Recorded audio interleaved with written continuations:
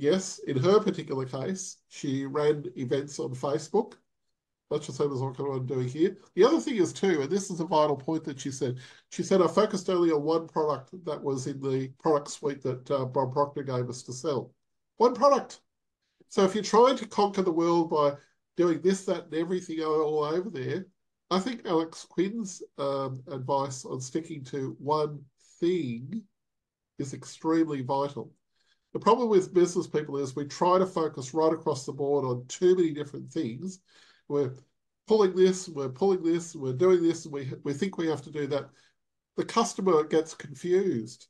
They don't know what you stand for or what you stand against. They don't know what you stand for or stand against. And all they see is they're promoting this, they're promoting that. They won't buy anything. You've got to focus on one product and one product only and make that your attention. So she focused on one product only for a whole year and then got expert at that. And then she added some more things to the suite after that on her product suite accordingly. Now, I'm only That is saying good. Good. Yep.